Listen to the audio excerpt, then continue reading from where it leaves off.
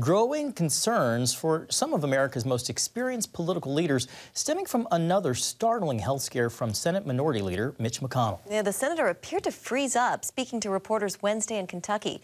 This is now the second episode for the 81-year-old Senate Minority Leader in recent weeks. CBN Washington correspondent Hillary Powell is digging into the issue. Hillary, what's the latest on Senator McConnell's status? Well, a spokesperson confirms to me that the senator's doctor has cleared Leader McConnell to continue with his schedule as planned. But this latest scare is really raising more questions about the age of politicians on both sides of the aisle. Nearly 30 seconds of sudden silence Wednesday from the Senate's top Republican Mitch McConnell during a press conference is raising concerns on whether he's still fit to serve in office.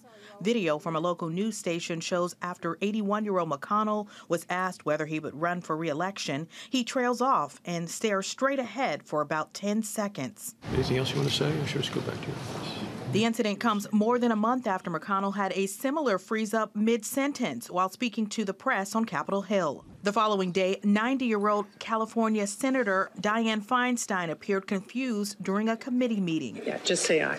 Okay, just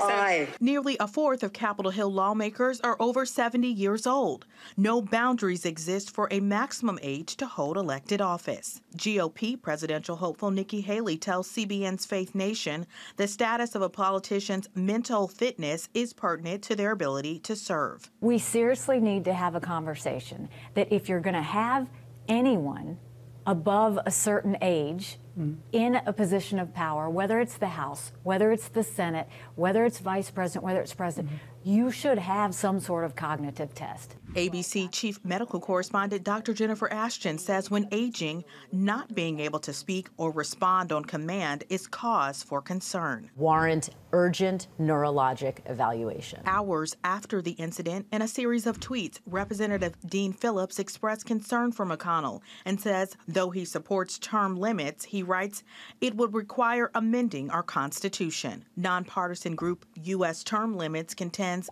age is just a number. What's needed is more turnover in Congress. Age really is not an issue when you have regular rotation in office or term limits like our founders intended. So there's nothing ageist about term limits, but it does help solve the problem of our gerontocracy in Washington, which is getting severe.